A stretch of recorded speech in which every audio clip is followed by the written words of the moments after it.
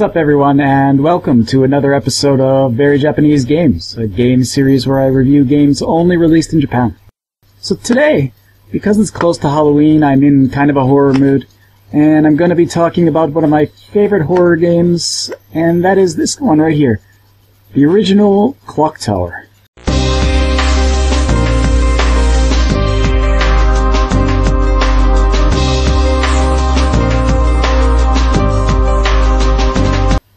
First, let's get something out of the way.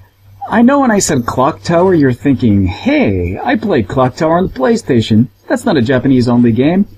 However, unless you imported it for the Super Famicom or the PlayStation, you didn't. The US released Clock Tower is actually the Japanese Clock Tower 2. After that, the US Clock Tower 2 is actually a Clock Tower side story called Clock Tower Ghost Head in Japan.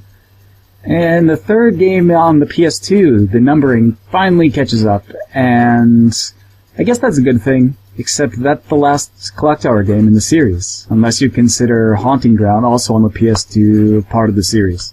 So let's get into the original Clock Tower. It was originally released in 1995 for the Super Famicom, and also in 1997 on the PS1 with a few added cutscenes by Human Entertainment. It is a 2D point-and-click horror game that has a reputation for being the scariest game on the Super Famicom. I don't want to ruin the story for you too much, but you start as Jennifer Simpson, and you've been adopted with 3 of your friends by the Barrows family who live in the Clock Tower. When you arrive, things go almost immediately bad. Horror ensues. The game itself is quite difficult. If you know what you're doing, you can probably finish the game in about 40 minutes or so.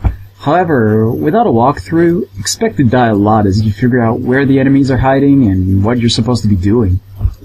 The first time I played the game, I made it about 5 minutes before I was killed by a parrot screaming something at me.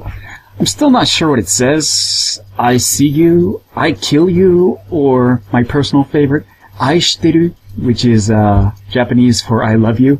It's probably not that, but to be killed by a parrot screeching I love you is somehow more disturbing to me. Anyway, take a listen.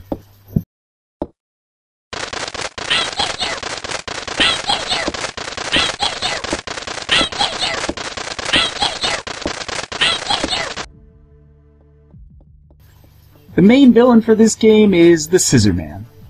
He's relatively slow moving, but if he gets close enough, it's almost automatic death. So, you don't want to fight the Scissor Man when he shows up. You run away or you hide. It's pretty effective at making you panic when he shows up.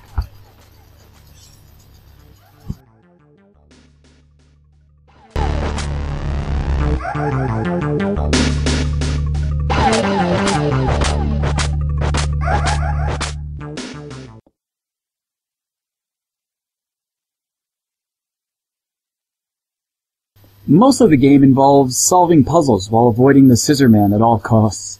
There are a lot of great shocks and surprises in the story as well, and it's scary throughout the game. Fans of horror may recognize the influence of Dario Argento on this game. Story, and even the appearance of the main character, are hugely influenced by the Argento movie phenomenon. Take a look at this poster of the movie, and at the screenshot of Jennifer here from Clock Tower. Also, there's a death scene in the beginning of the game that you might run into that's very similar to one found in the Argento movie Suspiria. Check it out.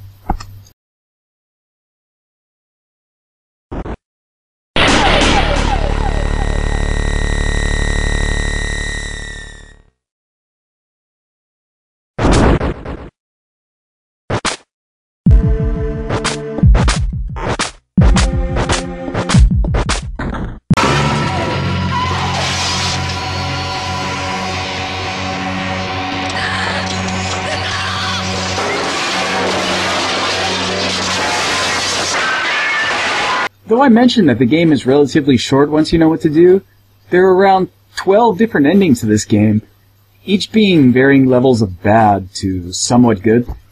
At least half of your friends are going to die, even if you get the best ending, so I don't really say there is a really good ending at all.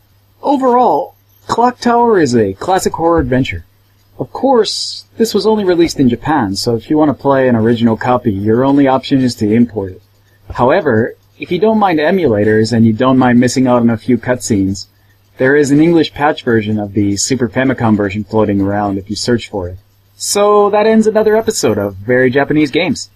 I hope I was able to introduce you to another overlooked game released only in Japan. So until next time, keep on playing great games, no matter where you live.